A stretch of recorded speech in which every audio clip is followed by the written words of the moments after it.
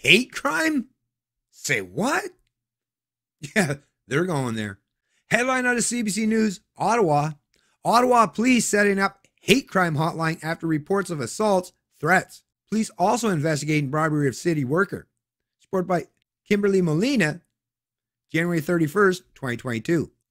Anyway, folks, before I even read this article, I really feel it's important to stress this kind of thing out because I've been watching not just what's taking place in Canada, but I've been paying astute attention what's taking place down south in the U.S.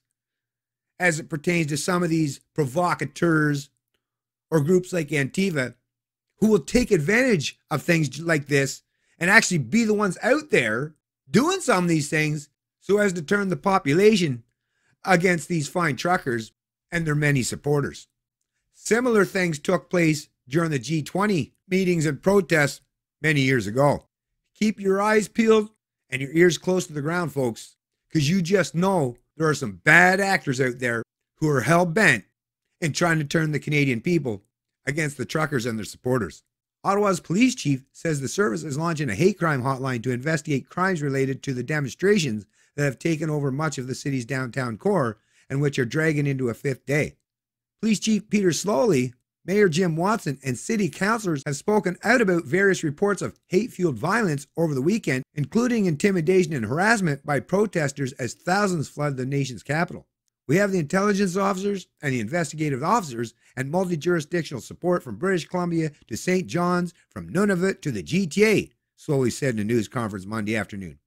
No matter where you live, no matter where your vehicle's registered, if you've come here and committed a crime, if you have committed a hate crime, you will be investigated. We will look for you. We will charge you.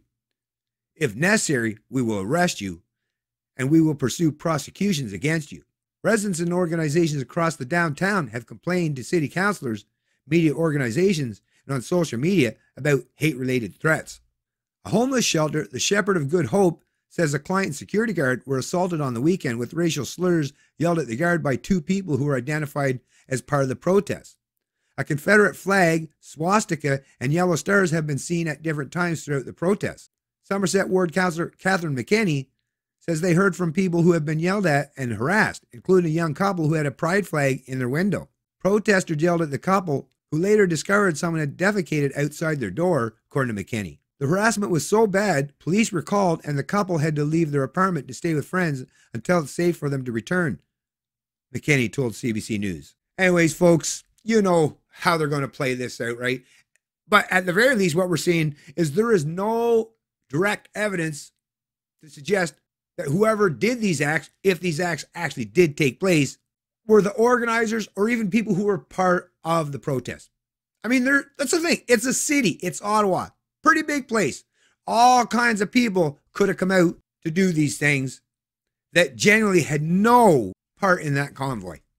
And when you look at the amount of numbers of trucks and people down there, even if these few examples of some bad apples do turn out to be supporters of the truck and convoy or people there who are part of the convoy, once again, you cannot use single one-off examples of bad actors doing bad things and try to taint an entire movement of peaceful, freedom-loving Canadians in such a negative way because of those acts.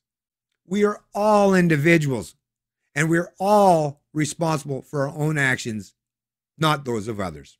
That's something all of us should come to understand as adults. I'll place a link to this article in the description of the video below. Moving on to the next one. It's Canadian Libertarian, and I love liberty.